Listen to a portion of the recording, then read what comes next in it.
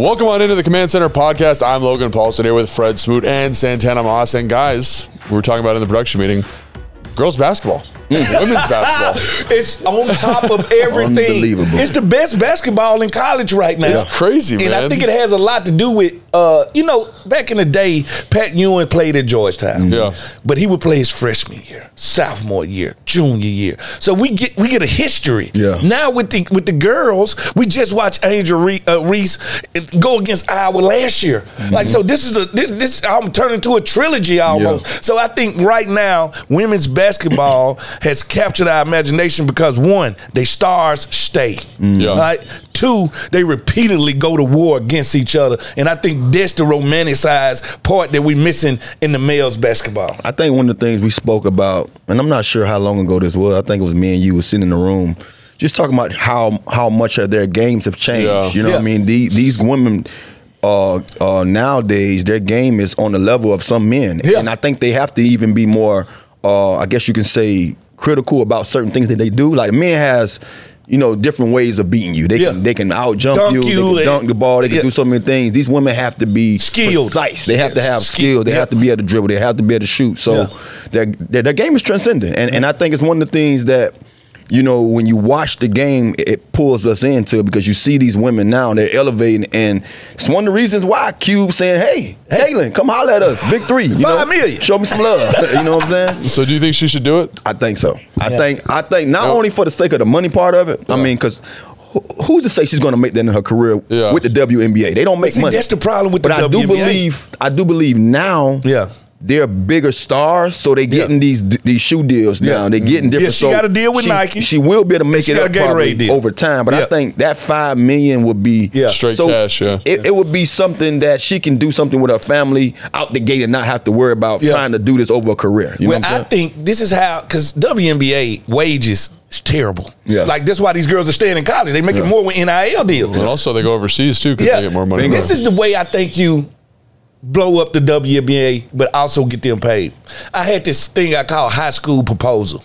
You remember when we go to high school games, the girls play and the boys play? Because sometimes when I go to a Wizard game, by the time I sit down for a little bit, the game is over. Yeah. I'm serious. It's the quickest. You're doing so much. Yeah, it's so quick. Downstairs. So what if we went to a Wizards game, but the Mystics play first, and then the Wizards play second? Now you feel the seats. Now you feel the seats. Plus, I get like 4 or 5 hours to be here. Yeah. All right, so think about how much I buy from the concession stand now. Think about my daughter watching that game. Then she watching this game with me. I just think that's the way to truly monetize it, is to put it in a high school format and make the girls play before the boys. We got to put a petition out, man. Fred come up with all these ideas. Yeah, that's bright though, because honestly, bro, I haven't been to a Mystics game yet. Yeah, and not to say that I don't want to. Yeah. But who goes to those games? You know what I mean? I watch them on TV every now and then. You can see the seats now starting to get, a little more full than they was before. But I think that's a great point, man. Yeah, excellent point, Fred. All right. Just a reminder, you, we're brought to you by Bet365. At Bet365, we don't do ordinary. We believe every sport should be epic. Right now, new customers can choose between 2 offers when they open an account at Bet365. Use the QR code to sign up. Deposit $10 and choose between either. First bet safety net offer by placing a bet up to $1,000, and if your qualifying bet loses, you receive a match refund in bonus bets. Or betting get offer and place a bet of $5 or more and get $150 in bonus bets. Whatever the sport, whatever the moment, it's never ordinary. Bet365, official sports betting partner of the Washington Commanders. Must be 21 plus, physically located in Virginia. Please gamble responsibly, and if you or someone you know has a gambling problem and want help, call 1-800-GAMBLER. Why'd you read it like that? He's like all out of breath, dude. That's my Shakespearean voice, right? The Hamlet. The Hamlet voice? All right, so we can't escape it, boys. Yeah. It's a free agent frenzy, and it's back. And we got some theme music for it. The one that Fred voted on. It's horror music. Yeah. Why? I don't understand the horror music. Because you know what? Free agency is so scary because you watch these guys be great somewhere else and you automatically think they're going to be great for you, but 1 out of 5 free agents actually help your team win. Yeah. So at the end of the day, it's glorified as it is, and some of these guys sign $100 million. Like, think about it. For instance, New York Giants signed Brian Burns. All right, gave him $100 million. What if Brian Burns ain't $100 million pass rusher. Yeah. So it's scary, but it's also satisfying, just like Halloween is. Halloween is scary, but you know you're going to get that candy all day, and it's going to be fun. This guy over here. All right, well, so these guys aren't the $100 million guys. They have just been signed. We got Jeff Driscoll. I don't know how to say his name. I just called him OZ when I played with him, but Olamide Zaccheaus. I'm sorry if that's wrong. I called him OZ. That's what we're going to call him. OZ. Jeremy McNichols and then Malachi Walker are the guys that signed here over the last couple of weeks since our last show. And just high level, like, what did you think about these signings? Like, what does this mean for the team? And, like, what do the role these guys have? Just keep it high level. I mean, high level, I just think one of the things that stands out with all these guys you see in 8-year veteran, 6-year veteran, 4-year, 5, you know what I mean? Like, they're veterans. They're guys that's going to be, you know, these guys have sweat equity in the game already. These guys have played a number of years where they put enough on film that these coaches say, you know what, we have a spot for them. We have a spot for them to either earn them a spot on this team or come in here and compete and show, you know, this team and what we're trying to, you know, become. So I think it's great because one of the things that we talked about leading up until, you know, the draft is what we had to do is basically build a team all over. I mean, we had 20-some odd guys on the team, you know, under contract. So you have to build that team. You have to build the base of that team up, and I think these are just added pieces to the base. I just think when you got a band, everybody can't be Michael Jackson. Somebody got to be Tito, right? Like the floor of the band has to be raised, and that's when I look at these guys, I say, all right, they raising the floor of this building. They understand that we only good as the 53rd person on the roster. Well, if the 53rd person on the roster is a 7-year vet that's been there, done that, ready to play at a drop of a dime, that tells me a lot about where the ceiling is going. Right, and that's what I'm saying. So if you raise the floor, the ceiling can only get higher. I think one thing too that stands out about seeing some of the things that we've been doing here. I talked a lot to you guys about how my 10 years here went to 3 playoffs. You know, it's crazy that with the guys that we had 10 years, I only had 3 playoffs appearances. Only won one playoff game in those 10 years. In 4 years with the Jets, we went to 3. Same thing, 3, but that's in 4 years. So we was going automatically almost every year when I was with the Jets. And one of the things I noticed about that team, I came in as a guy who they wanted to depend on. I got hurt my first year, but they got a lot of us, you know, in the draft. Like my year, the year before me, they got Coles and those guys. You had John Abraham, you had Ellis, you had Chad Pennington. Sugar Ray Mickens. They was in the draft before me. You had me. Then every draft they got some young talent, but when it comes to the base of our team, it was all veterans. And that was one of the reasons why we was going to the playoffs, because you had guys, you just said it, guys that if somebody went down or somebody wasn't ready, you had a veteran there that could step in and be solid. I'm talking about he might not be, like you said, a Michael Jackson or that Curtis Martin or that, you know, that Wayne Corbett, but he was solid enough that he can go out there and get the job done. So when I'm watching these guys strategically build this team together, they're getting veterans. They're getting guys that have leadership that's going to go out there and, like you said before, show some of these young guys what it takes to be a pro and how it is to be able to be one of those role players to come in and just do your job. You need that. You need Big Shot Bob. You need Robert Horry. You know what I'm saying? Like, you know, wasn't a star. But when you need me to make the play, I will be there and I will be waiting. Can't wait. Yeah, so like, you know, I played with OZ when I was in Atlanta. He was a rookie when it was my last year there. And he's a guy that, I think you would like a lot. He's tough, he's competitive, kind of like what you're talking about, guy. Like he could come in and spot duty and play a little bit. I played with Jeremy McNichols when I was in San Francisco. Again, that guy that's always, he's always been the bridesmaid, never the bride. Like always kind of on the fringe, but has played in Tennessee, was a good third down back for them, carried the ball well. So again, just a guy that adds some flexibility to the roster, some depth, some competition. And he return skills with Zaccheaus. Yeah, he did. I think he returned kickoffs. He's kind of that. He's kind of that body type, right? He's kind of, you know, he's 5'8", but he's like 100. He's like 205 pounds. He's like a little muscle guy. He's tough. He's competitive. And I just, you know, he played a lot as a rookie, and I thought he did a really good job. And he's played a lot in Philly, like relatively speaking, given the depth there. So I think those are guys that are really interesting. Jeff Driscoll's also interesting to me as a signing because He's a veteran, athletic quarterback. He's an athletic quarterback. He's a veteran guy that again has all that experience. And so I don't know. When I think about you're probably drafting a quarterback at 2, yeah, right? You're probably gonna keep 3. So. Yeah, you need to have. They said they want to have 4 going into training camp. Period. Yeah, but I think having guys around him that have played a lot. You know, like Jake Fromm. I like Jake Fromm a lot. Yeah, but having a guy with this kind of experience that's been in multiple systems that could possibly another resource for a young quarterback going in, I think is a pretty cool idea. So every time you say Jake Fromm, I'm on the cusp of saying from State Farm. I know it's very close. It's very close. It's very close. But yeah, I think it kind of speaks to the general philosophy, right? And Tandy, you talked about this too, and I think this is a really good point. Is I think Peters has made a pretty clear assertion or statement that he wants to kind of build through the draft. But in order to do that, you need to have the scaffolding in place, right? That the roster of veterans is there to kind of take care of everything that you need to. Man, that's so important. And then I think with the new kickoff return rules, I think guys like Zacchaeus they got some more staying power now. Because when you take that one play out the game, you take a guy like B. Mitch out of your game plan. So just a reminder, we're about to buy Bet365. At Bet365, we don't do ordinary. We believe every sport should be epic. Right now, new customers can choose between 2 offers when they open an account at Bet365. Use the QR code to sign up and deposit 10 and choose between either. First bet saves in an offer by placing a bet up to $1,000, and if your qualifying bet loses, you receive a match refund in bonus bets. Or bet and get offer and place a bet of $5 or more and get $150 in bonus bets. Whatever the sport, whatever the moment, it's never ordinary at Bet365, official sports betting partner of the Washington Commanders. Must be 21 and older and physically located in Virginia. Please gamble responsibly. If you or someone you know has a gambling problem and wants help, call my man, Fred. 1-800-GAMBLER. I need help. I need help. No, you're providing the help. I'm here for them. Like, if you need help, I'm here for you. They like, I'm trapped in the MGM. Fred gonna answer the phone. Help is on the way. I got $3 left in my pocket. Give me 10 minutes, man. I'm coming to get you. So Fred, you were starting to talk about the kickoff rule. So let's, or the new kickoff rule. So let's talk about that rule a little bit, right? Yeah. So the ball will still be kicked from the 35-yard line. That's not a change. Every player on the kicking team, other than the kicker themselves, will now line up with 1 foot on the returning team's 40-yard line. Right? Yep.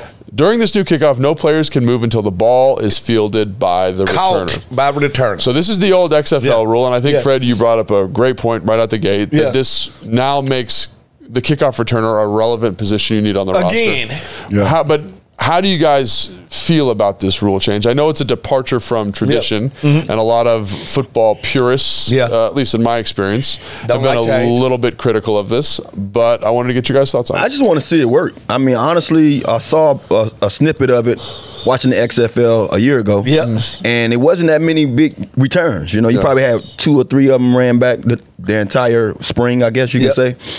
But you saw guys be creative. And I remember, I had a guy that I played with in New York, Torrey Woodbury. He was I forgot what team that he was a special teams coach for. Now he's the special teams coach here at Howard. It's so crazy that how, full circle he's back in the area. But I remember him telling me, I asked him about it. I'm like, bro, how do you like that? He was like, man, you gotta be creative. Like we're finding ways to be able to use these guys like they're in the backfield. Like it's basically like a running back getting the ball out of the backfield. You have to bring guys from one side, do different things, what I mean, try to, get that, to spring that kick or whatever. So I just want to see it work. I want to see how creative some of these special team gurus are on this level and see if we can get more returns than 2 or 3 this year. Well, the thing about it is they want to see the return just happen. And what we was getting in the NFL was, I think, maybe 30 to 25% even just ran the ball out. Right now, with their kicking rule in the XFL, that's 85% return because most of the kicks, they bringing them out because for the return team, it's in your favor to bring it out now. Yeah, there's a penalty now. The ball comes back out to the 30-yard line, I want to say. So it says now, let the return man return.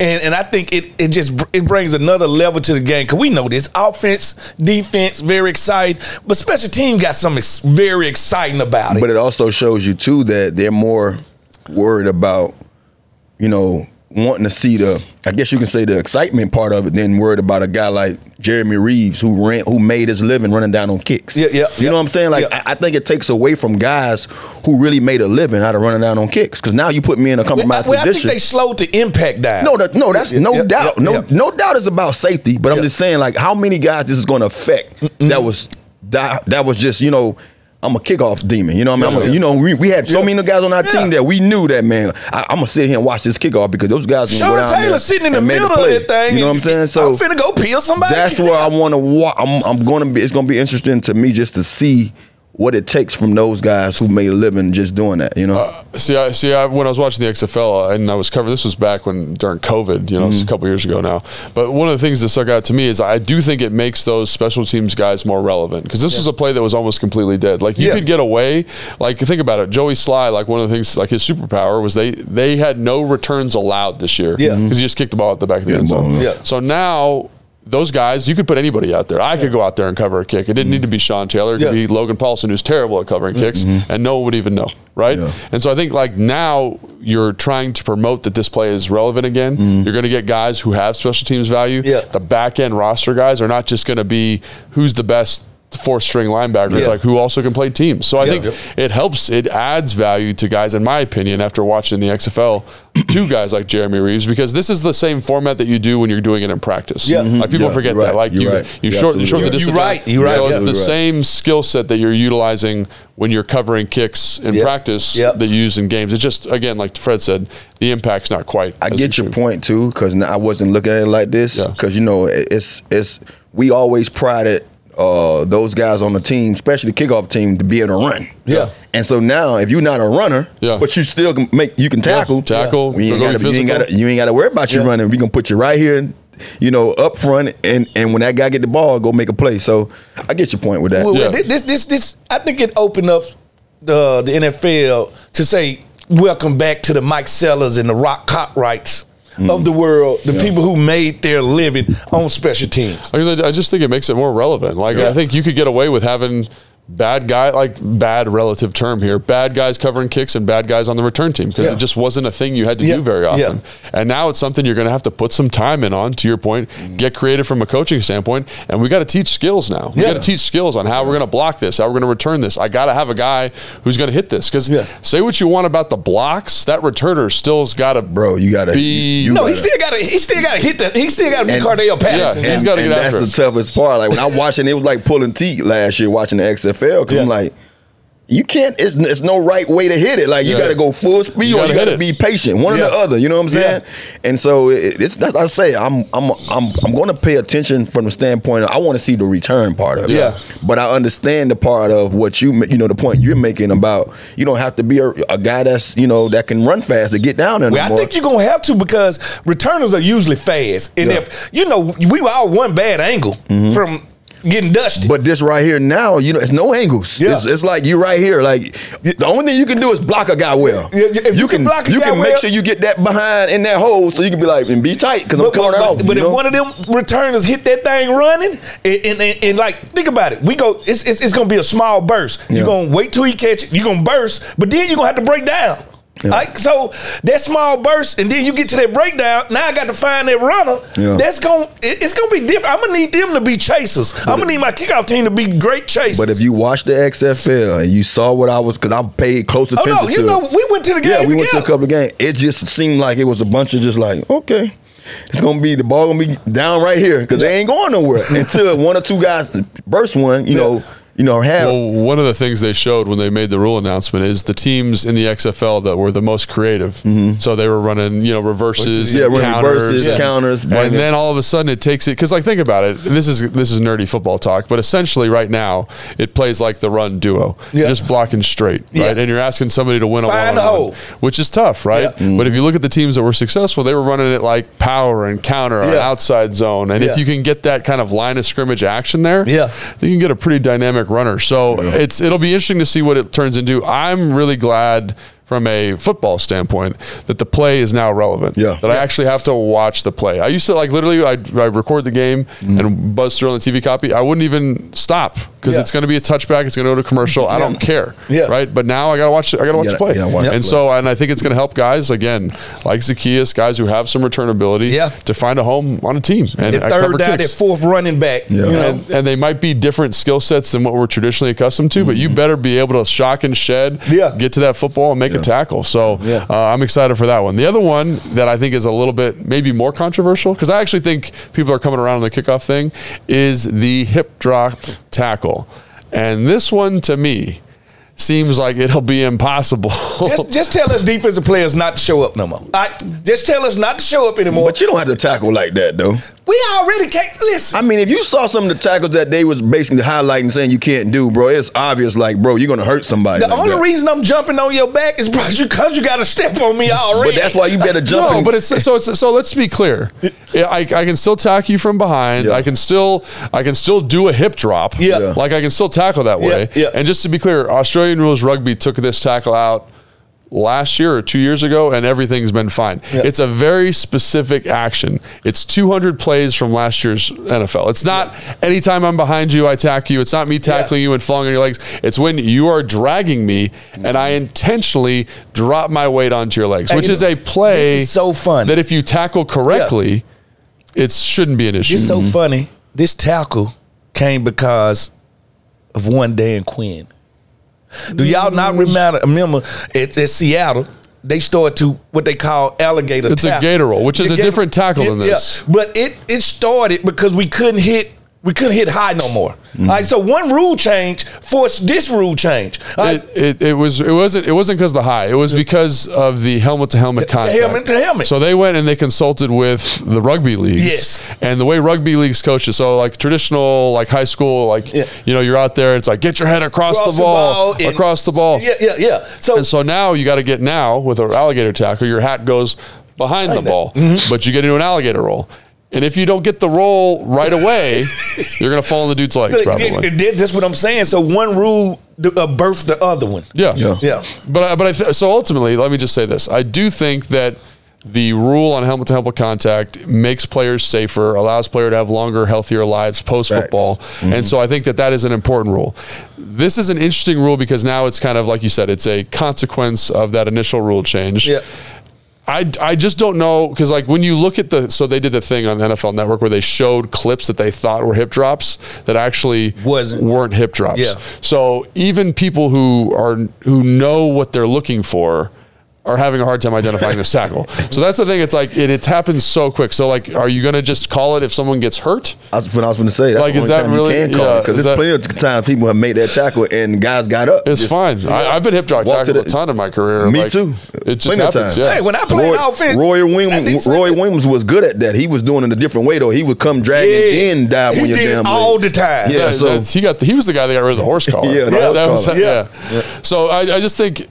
I think I appreciate the NFL's response and motivation to make the game safer. And I think it's still a pretty physical game. Like when you watch games on Sunday, like there's still big hits. Guys have adapted to the tackling rules. I just don't know how you give this to the officials and be like, hey, this is super subjective. Legislated. And so what I did here, because I was complaining to somebody about this, is that the NFL is actually not going to encourage refs to call this penalty unless it's very obvious. They're going to fine players post-game. All right. To kind of get it out of the way. I mean, I don't know what you think about that. It's just I don't know. Seems like it's going to be very complicated. That's like me going through a light and I know I stopped at the light and then you're going to give me a ticket in the mail. Like, I don't like that. You know? Give me a flag if I did something wrong. Don't make me get home and then I look in my locker, I got this doggone thing. You got fined last week. Envelope, give me 5,000. No, that's absurd. I think we all appreciate they're trying to make the game safe for the players. I just don't know how you call this play. Hey, it's like trying to take the body slam out of wrestling. You just can't. I'm sorry, but I did. But you didn't hip drop tackle. No, I was going to say, to me, hip drop tackling is a very specific thing, and it's a lot of these guys that you see nowadays who catch tackle. Yeah, like to me, I think those are the guys that you say, okay, bro, You got to hit. You got to tackle. Yeah. Because I see a lot of linebackers waiting for the guy to get on the side of them. Like, I'm going to jump on the back of him and try to pull him down. So if you want to highlight those guys, yes, because I feel like that's the only time you see this tackle being made. Or if it's someone that just so awkwardly tackled a guy, and he didn't realize that this guy is strong, and the guy started getting carried, and he's like, oh, I got to save myself because I'm going to look bad on TV. So you're right. My hip tackling didn't come with with wide receivers or running back. It came with tight ends. It came with big guys. Because tight ends so damn. I need to use everything I got, and so I'm grabbing you. Imagine me grabbing you, you dragging me, and now I got to holler, Sean T, I need you, because I need to get you down. And just to be clear, like you can still drop your hip to tackle. I just can't drop on your legs. And so it's the margin for error here seems like it's very small, but they'll figure it out. They always do. All right. So now we have Legend Lineup. And this segment is presented by Northwest Federal Credit Union, the official credit union of the Washington Commanders. Stop searching. Go Northwest. Check out nwfcu.org/Washington to see how easy it is to join and how Northwest can help make your money work for you. Stop by a branch or visit nwfcu.org/Washington today. Man, those letters just messed with my dyslexia so bad. I see your vertigo. I was like, whoa. Here we go. Black up and wake up back. So what we're going to do today is we're going to make a roster of veterans. A baseball lineup. And so I don't know that much about baseball, but our producer, Jason. I love baseball. Just a guy, Jason, did a great job of getting this all set up. So basically what he's done is he said, we're going to make like a hitting lineup for baseball. And we're going to put kind of Washington legends in there. So number one in the hitting lineup is a consistent hitter, someone above average speed, gets on base, right? So that's kind of what we're looking for. So we'll read off each position as we go down just to kind of give some clarity. Let's start with number one here. Who kind of fits that mold, do you think, in the storied history of the Washington franchise? I'm my leadoff hitter. And we all got to be on the same page with this. By the way. My leadoff hitter is Darrell Green. Way above average speed. He gonna get on the base. He gonna allow the next hitter to make sure. Like I want the first guy on base to be a base stealing threat. But isn't he like? He's like a home run guy though, because he made big plays, interceptions, tackles. More Willie Mays. Hey, he more speed. Like once I'm on the bags, now you got to watch him. Hey, Darrell is at second base. He could steal third. Like now, he becomes a legit threat for the second hitter, because the second hitter is a power hitter, right? So second hitter is the best contact hitter who has good bat control. Surgeon with the bat. So that means the ball will get into the field with this guy. And if I got Darrell Green leading off, I got a threat to go in and score right now. So are we actually, Jason, I got a question for you. Can you come over here for a second? Are we actually are we saying this is based on athletic traits? This is what we're trying to do? Or are we saying based on play style while they were here? Whatever you want to do, man. This is not that serious. Yeah, both things could be right. I'm taking this pretty serious, guys. I'm taking this pretty serious. Yeah, I think both things could be right. I like that. When I heard it, I put myself there. I said, because the first thing stood out was consistent hitter. And when I think a consistent hitter in a football terminology, it's a guy that's moving the chains consistently in my position. You know what I'm saying? All right. So I was like, okay, when it was a first down needed to be made, even when I was long in the tooth and I was a third down guy coming in, I was in the option of getting the ball, moving the chains. I was a guy. I remember, like I played cards in the off season with Antrell Rowe, and Antrell's a guy. He was younger than me, but he played with the Giants, and he was like, he's like, Tanner, you know what I hate, man? When you move to the slot, we be getting ready for y'all games, and our DB coach would tell the young guys, Don't get sidetracked and see 89 coming in the game and think he's no longer 89. 89 still gonna move the chains on you, so don't be that guy. And he said, I be damn. Third down, you got a first down. He said the coach is shaking his head at us. So I laugh when I had those conversations with guys, because I never considered myself as still like being a guy that you talked about in your locker room year 12, 13, and 14, because I'm in the slot. And I'm like, I'm coming in on third down. But so when I saw this, I said, oh, that's me. That's a guy that's going to get on base and let everybody else do their thing. I can live with that. I can live with Santana lead off. What about like Riggins or somebody, like just a guy who's going to be consistent, like Cloud of Dust, get on there? Not my lead off. So you're like, so we're not talking play style here. We're talking more like kind of physical. We're mixing the athlete and the play style. Okay, I like both those. Yeah. Okay. All right. So we go Santana lead off. I mean, either one is fine. Yeah, that's fine. Yeah, it's no wrong or right answer. I just think it's just us saying who we like at that spot. All right, number 2. Yeah. Best contact hitter who has good bat control, surgeon with the bat. I don't know if it's because you said surgeon, but I think surgeon is the number one thing standing out in my head. Yeah. I'm going to start this one off. I'm going to say D Hall. And I'm going to give you my example why. And like I said, we was trying to fit them into what they do. He also played baseball. Yeah. Funny story about D Hall. So, and one of the things about go ahead. Do you remember during the lockout year? I remember D Hall. We were having a meeting with the NFLPA, and we were all talking about what we're going to do and how we're going to save this money. And we had this emergency fund if it went really long, and everyone's taking it really serious. And D Hall says, he stands up and says, "Can I just go play baseball, like in the MLB?" Yeah. And I was like, "What?" And he's a very good baseball player. Very good. You know what I'm saying? Like. He's a hell of an athlete. I know. Yeah. Like, didn't he play basketball too? He was crazy. He can do everything. He can play. Listen, one of the better athletes I've been around. I think I've been around some like Class A athletes. Class A. Yeah. So anyway, so D Hall's for your second. So when they have number 2, best contact hitter. I think, and I'm not I'm not trying to say that he was a good hitter when it came to football, but when it comes to his position, being a cornerback, the things that stood out to me about D Hall, he was a surgeon at what he did best. Yeah. And this says surgeon with the bat. He was a surgeon at dissecting when to jump that doggone interception. So I think of him, he's a perfect guy for that, that fit, that criteria that he was one of those guys that don't try him over there because he's good at what he does and he's going to for sure make it hurt for you. And he's going to be a good outfielder, too. You might want to put him at shortstop. Yeah. I can dig D Hall right there. Yeah.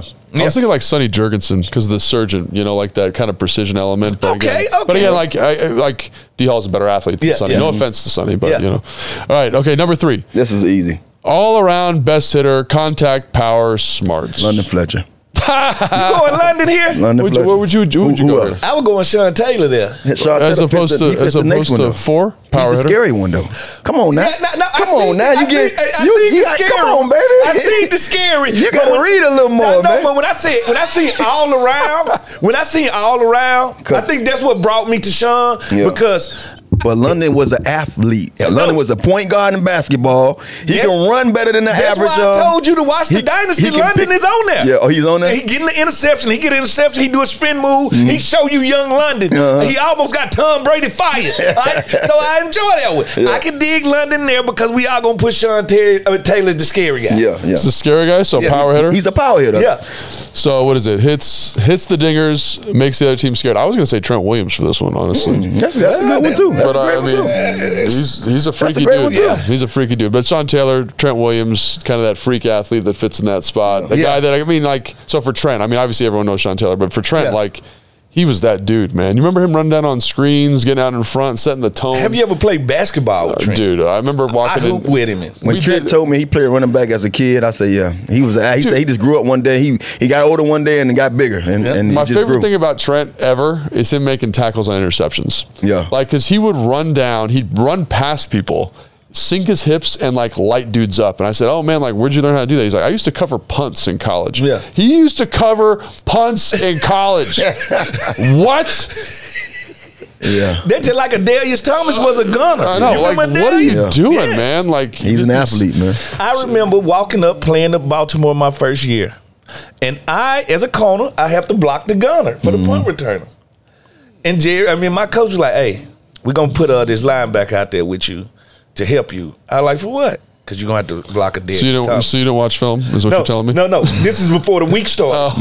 And I was like, all right, that's fine. Because I knew Adelius from Mississippi. Yeah. And they like, no, he is the gunner. Yeah. And he's the best gunner in the NFL. Yeah. And I was like, my God, what have I got myself in? He was big. 6'4", 250 pounds. Yeah. Ran a 4.40. 40. What position did he play in college? Linebacker? Him, all these boys was at USM at the same time. Pat Surtain, Adelius Thomas, they had like 7 pros. TJ Slaughter, all these guys, they was all Todd Pinkston. They was all at the school at the same exact time. That's pretty wild. That was like when like Greg Hardy or like even when Darren Waller was playing gunner. Like Darren Waller's like 6'6", like 250, covering down there. Anyway, so we got a little sidetrack. So 5, hitter in the 5th spot is the contact with some pop. Like number 3, but just a little less in ability. I got Reed Doughty. Reed Doughty. I got to show Reed Doughty some love, man. Dude, Reed Doughty was run through your grandmama. You hit me? He would and won't blink. You know. Yeah. But you put him in space. Oh, it's a wrap. I was, Reed was. We was DBs together. Yeah. And see, people don't understand. Reed wore a hearing aid. Yeah. And people didn't know he couldn't hear. You tell this story all the time. I love it. Every time we talk about Reed. I love it because Reed used to get so mad at me. And, I'm the only type of guy that played tricks during a game. Wait, you play tricks in a game? No way. I get to the huddle. And Reed will look at me because he waiting on me to tell him to call, and I do this with my lips, and I be like, yeah, making no sound. Yeah, no sound. He'll be like, hey, what's the call? Reed was such a good dude. You're just making that guy, and he was probably like young when you played with him too. Yes. Real young. Yeah. But listen, Reed would go into run a game through a wall for you though. With his body 70%, he'll leave. His body be every bit of 2%. Yeah. Dude, he used to give his body up. I remember him tackling Brandon Jacobs, like just throwing his soul into the tackle. He'd come out with like a broken sternum and then play the rest of the game. Dude was an animal. Yes. For all our fans that's listening to this, y'all give a special shout out to Reed. Make sure y'all tag him on this podcast because we got to get Reed Doughty more flowers, man. He was one of those guys that, you know how like when you're on a team with guys. He keeps the team together. It's not even that. Glue. It's like I told you how I was with guys. Like you might not I might not share nothing with you. Yeah. But I had love for Reed. I would look at Reed and like, you know what? I invite him to my house for dinner. Like he's one of those kind of guys. When Reed showed up with a neck brace on, playing scrubs. Like, oh, he had the neck roll. He had the neck roll. That's right. Because his neck was hurt. He probably had a cracked V5. Dude, he was crazy, man. Like, cause he was not like a big guy. He wasn't wrapped right, bro. But he threw his body around. You know. Reed said, "I got one way to make." He would have been great for this defense here. This defense they brought. He would have been great for this defense here, man. No doubt. Anybody else that kind of fits that mold? I got another Reed. Tight end. Reed. Jordan Reed. Oh. Jordan Reed. Hey, Jordan Reed is one of the biggest Washington football ifs ever. Yeah. I just think this dude talent was through the roof. Yeah. Like, I think highly of the guy. Yeah. I mean, he was, outside of Santana, maybe the best route runner that I played with in my career. I appreciate it. You know what I'm saying? But like that type of guy. Like I remember him doing one-on-ones with the DBs. I remember, this is not to hate on Josh Norman. He came to first practice. Josh Norman's this guy, just made all this money. I remember that. He's balling in Carolina. It's his first day of practice. And Jordan's like, all right, let's do one-on-ones. And it's like kind of like, no, you're a tight end. And Jordan gets out there. And I was like, oh, dang. Devontae Adams, when I watched Adams, him and Jordan Reed run their routes. Very similar. They like basketball players. They're so patient. Yeah, just know how to set you up. All right, so number 6. Y'all gonna laugh with this one. Swings for the fences. Swings out of his shoes. Will strike out a lot. I got LaRon Landry. Hey, that's not bad. That's my dog, but that damn Landry he gonna knock you out or he gonna miss me out. he gonna hit his teammate. Hey, damn Landry. That's funny, man. That's funny, Tanner. It's so funny. I talked to LaRon 2 weeks ago. Oh, for real? I'm gonna have him call in on one of our shows. Yeah, man. Nice. So we're gonna get him back in the fold. But you hit this one right on the head. Bro, that damn You know what always stands out to me? Him getting that D-Jack, that game against the first game of the season, talking that crap to D-Jack, and the first player of the game. They went AD. Look, they did this to that boy, and that boy came up running. And he's the post safety. Yes. I'm like, you bitch. Why did you bite from back there, man? Also, I know LaRon gets a lot of hate for that play specifically, but my rookie year, that dude was on pace to be defensive MVP. I think through like 6 games, he had like 105 tackles, 2 interceptions, and 5 sacks. That was through like 8 games. No, you're right. And no, finish. Go ahead, finish. But I'm saying, I do remember. People forget that like he was like when he was on, he was on. You know what I hate because of Sean? No, I was gonna say this though. I hate for LeBron that he didn't get a chance to have Sean. Because if he'd had Sean, the whole entire it would have made his career. Like having Sean, because Sean would no longer have to play strong. Just let LeBron go up there and do what he want to do. Because he want to go in there and eat. He want to go out there and tackle. Sean could have played that center field. And he was a strong safety naturally. But he was a hell of a cover safety too, man. He would go sideline to sideline. We had at that time, you talking me, Sean Springs, Carlos Rogers, Sean Taylor. You can't get too many defensive backfields like that. You can't. No. Then we added D Hall in the middle of the season. Like, you got to realize when we stepped, like, my DB coach, like, I ain't got to do nothing. Listen, I'm going to put whatever 5 of y'all I want to put. And you know what was so sad about that? Because as a receiver, I see this every day, and I'm like, how in the hell they getting beat? And then you look up at our front line, we got nobody getting after the quarterback. I mean, it was at one time, like I sat down, I told you, I waited for D Hall to come off the field. And D Hall came off like, he was like pissed. And I said, bro, I counted the routes. Wes Welker ran 8 different routes to get open. And Tom was just sitting there waiting. D Hall had covered him so long to where he couldn't cover him no more. And then he got open and then boop, touchdown. And I said, D Hall, that wasn't your fault, bro. No one putting pressure on this quarterback. So I hated the fact that we had so much talent in our secondary, man, and we just didn't have a good enough rush. Didn't come together. I like that one though. That's probably the best one so far. All right, 7. You're okay. Nothing great, but you do everything well. Yeah, that's me. Is it you? Yeah. I can't believe you say yourself like that. I put Kedrick Gosen. I was gonna say Kedrick. Yeah, I put Kedrick. I think he was just solid, man. Like he was one of those guys. Cold like style. You know, they didn't give him no credit, but he was every time you put him in the game, he made a play. Made a play. Dude, Kedrick was excellent at that. Like he was just such a good leader. Very solid. All right. I'm trying to think. You got another one? I got Rocky McIntosh. Rocky McIntosh. That's a good one. Because nothing makes me feel better than walking to a huddle and look around and Rocky smiling. I still laugh at the story that London gave me with Rocky. He said, Ted, I had to tell you this story one day about Rocky. You know, Rocky Hurricane. He said, man, you know, as a linebacker, I watch so much to where is that if I see something go different, I'm gonna call a play that's gonna benefit that because we know it. We ran it a week before or whatever. He say, man, I ain't trying to put your boy. I ain't trying to put him out there. He say, I told Rocky, hey, we gonna do this. And we gonna do this because they keep doing it. Rocky say, nah, we ain't go over that this week. He say, I'm gonna do exactly what Greg. I'm doing what Coach said. He say, Rocky, we done ran it before. Not this week though. We ain't doing it in practice. He said Rocky would not go outside the box. Do what you tell him. So it was just funny. Nothing else. It was funny because I remember me and Reggie doing that in college. So, we played together for 4 years, as true freshmen. Reggie started as a true freshman. I came in on third downs as a slot receiver. And then the next year I started as the Z and still played slot.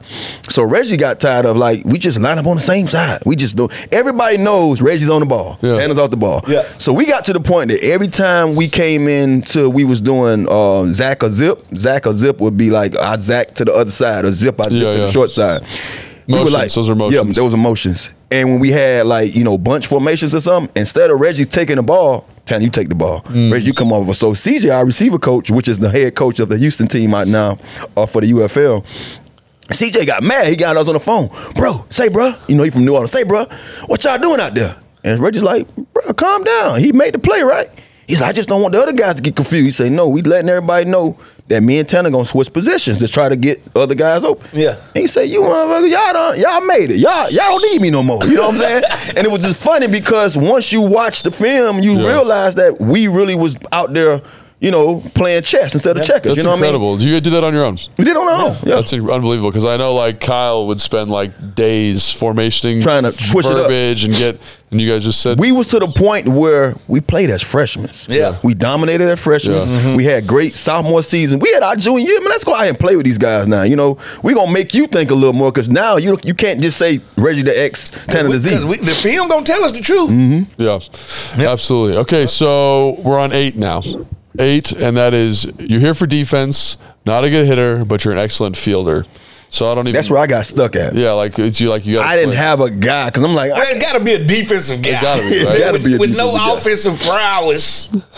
But how are you a defensive player with offensive prowess? You got something, Jason? What we got? Well, D-Hall was a defensive player with offensive prowess. Yeah. Sean Taylor had offensive prowess. Champ Bailey got receiving yards and rushing yards. Maybe you could look at it as a guy that did one thing exceptionally well. Yeah. Like that was his thing. Yeah. Andre Carter. Dude, what about Lorenzo Alexander? One-man game, everything. I know, but I'm saying he just was like. Well, he don't fit that because he was great. Yeah, so he did whatever you needed him to do that week. But like the special teams element, like the special teams ability, you know what I'm saying? Like he just was he's a dude. All right, let's go Mike Sellers here. Because Mike I'm just here. Yeah, blocked bingo. And did what he did great. I like Mike for that. Yeah, like Mike Sellers.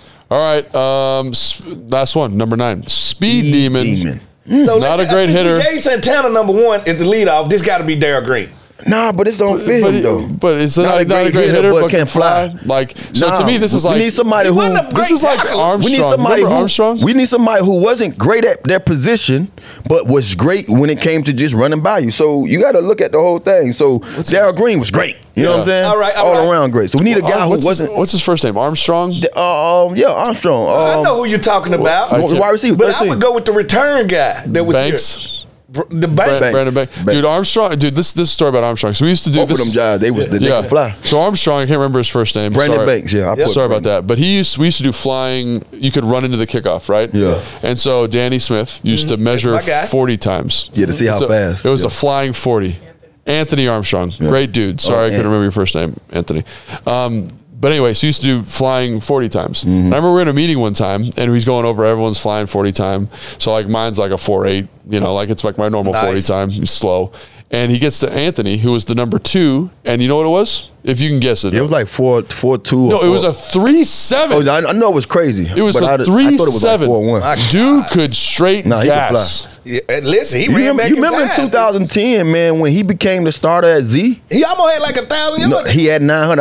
I had 1,000 that year. He had 900, and I was mad because I'm like, this was gonna get him paid. You see what I'm saying? Yeah. And I'm like, bro, and I remember him had that conversation. I was like, bro, so all you need is that 1,000, because these teams will look at that and be like, well, he just got 1,000 yards. We got to pay him like a 1,000-yard receiver, you know? And he ended up going to the Cowboys the next year. Was that the next year? Yeah, it was the next year. He didn't come back. They didn't even use him, man. I'm like, damn. Yeah, that dude could straight fly. Brandon Banks could fly. Did you play with anybody like that, Fred? Listen, man. Hey, my generation was speed personified. I got a great story about Brandon. So, Brandon's just come straight out fly. Little dude. Yeah. So you have to use, Do you hear the story about his 40? Sorry to cut you off. No, I didn't hear the story. So he was a tryout guy. We were at the same rookie minicamp. We came in at the same time. So they said, hey, everybody who's not a priority free agent has to come out and run a 40 if they want. Yeah. So Brandon is fully spatted up, just finished practice, mind you, okay? Yeah. On that turf outside, the AstroTurf. Yeah, it's terrible. He ran a 4.24. Wow. In spatted cleats on AstroTurf after practice. Dang. He could fly. That's why I said Brandon Banks. But, hey, Dante Stallworth can fly, too. Yeah, he can fly, too. Yeah, like, so who's getting back to Brandon. So he was running these kickoffs. He kept breaking them. And I would remember when I was with the Jets, I had a guy named Jonathan Carter, and he was a guy from Troy. He from Alabama, Alabama bred. Troy guy played at Troy. He played a year at the Giants. He came over to us, and I remember I took him home one off season and brought him back. And Herm Edwards brought me in his office and said, "Hey, you did that?" So I'm like, "What you talking about?" He say, who Jay, we called him Jay Gutter. He said, who Jay Gutter was working with this summer? I said, oh, no, I took him to Miami with me. We worked together. He said, Tanner, you got a job at this if you ever want to come and be a coach. He said, I have never seen a turner. The guy was a running back, but he was tall. Yeah. The man was running routes but all he did was just watch me run routes, and he just did everything I did. So I couldn't take credit for it, but he just came around guys like myself. So fast forward, Brandon Banks reminded me of Jay Gutter. They so fast, but you're in the NFL. Everybody's fast. Yeah. So they will break these things, and guys will catch them in an angle. So I told Jonathan the same way I told Brandon. I say, bro, when you get in the open, cut across field. Don't try to outrun everybody. Break the angle. Get the guy up on you and break. Put your foot in the ground. Yeah. His first return, both of those guys, first return was all for me telling him to do that. Yeah. Both of those guys. So that's funny. Nice. Yeah. Tanner, man, great coach. All right, so Jason, you got our team, you got our lineup. I got it. All right, I want to reiterate here to our fans, if we didn't say it, these are guys that you played with. Most of like them, there are a lot of legends that are obviously Hall of Fame. Yeah, we didn't want to go too. We didn't want to dig too guys, deep. you know, right? All right. So here we go. Leading off, Santana Moss, D. Hall, London Fletcher, Sean Taylor cleaning up, Reed Dowdy, LaRon Langy just swinging for the fences, Kendrick Goldson, Mike Sellers, and then Anthony Armstrong or Brandon Bakes. And I put as DH Trent Williams. Oh, there you go. That's it is. I like that. There you go. Like, see, that's what I'm saying. It had no rhyme or reason to it. No major group. Couldn't be wrong or right. Yeah. Some guys people remember, some guys people don't. But I also would like to ask the fans, tell us who you think that's best for those slots. Yeah. That's a great idea. Absolutely. You know, and that'd be great. I'm going to throw one out to you guys. All right, who's the ace? The starting pitcher, the guy. You need him to come in. You're like an ace in baseball. If you're losing 4 games, like you're ready for this guy to come in. He's going to put you back on track. My guy, people ain't gonna like this one, but he threw gas all the time, and that probably got him fired. Pat Ramsey. Hey, Pat Ramsey threw that unleaded gas. And you was sniffing that gas because you tripping right now. So what I would say is this is the only time I would dig deep outside of a guy that I play with, and I'm only gonna do it because I feel like this guy deserves that. I say Joe Theismann.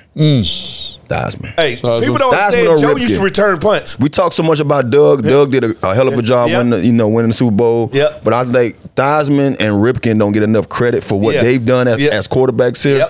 And Joe do. Joe's everywhere. He's all over everywhere. But we don't talk enough about who he was to this team before he got hurt. I love Joe. He was that dude. Hey, if your name Joe and you play football in the NFL, you great. I don't know no bad Joe. Now, if you look at his career, like Joe was like you know how you sit here and tell us you did everything? Yeah. Joe actually did everything. He did. He may return punts in the game. Seriously. He's number 8 on the punt return list here on average. Yeah. He returned punts, bro. Crazy. As a quarterback. So I was going to say, is there anybody like from a pass rush standpoint that would be like the closer for you? Like I was thinking like Ryan Kerrigan, like Bruce Smith maybe. I played with Bruce. But he was like near the end though, right? Yeah, like but he could still pass rush. Yeah. So, you got your Drake Carters of the world. Yeah. You got, if I could say one position we probably ain't hit on all the time, probably has been paired with. You got Charles Mann and Dexter Manley. That's what I'm saying. Those guys. We didn't go that deep, but I'm gonna say a guy who was with us, who I feel like the defense changed and it messed him up. Marcus Washington. Yeah. If he was able to play the guy, if he was able to get outside as an outside linebacker and just go after the quarterback and do what he did best, man, this guy would have been Pro Bowler every year. LeVar Arrington too. Yeah. LeVar was not supposed to be in space. Yeah. Just kind of wondered because, like, I always think, obviously quarterbacks throwing gas. Pass rush, I would probably go LeVar because I thought LeVar had some special traits. Too. Yeah, he was different. He was just an animal, man. Right. Yeah. And so, like Tana said, if you guys have different lists, maybe you're an older fan, you want those guys, those kind of legends to be in this mix. You want some leather heads in there? Yeah. Put them in there, man. We love to hear it because I was like, get after Sammy Baugh. That's right. That's right. So, guys, thanks for joining and thanks for listening, and that's gonna do it. Thanks. We are brought to you by Bet365. At Bet365, we don't do ordinary. We believe that every sport should be epic.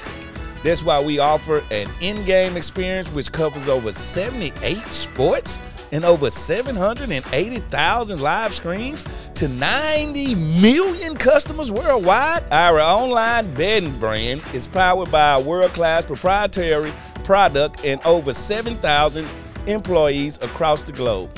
Whatever the sport, whatever the moment, it's never ordinary at Bet365, the official sporting betting partner of your Washington Commanders. Must be 21 plus and physically located in Virginia. Please gamble responsibly. If you or someone you know has a gambling problem and wants help, call 1-800-GAMBLER.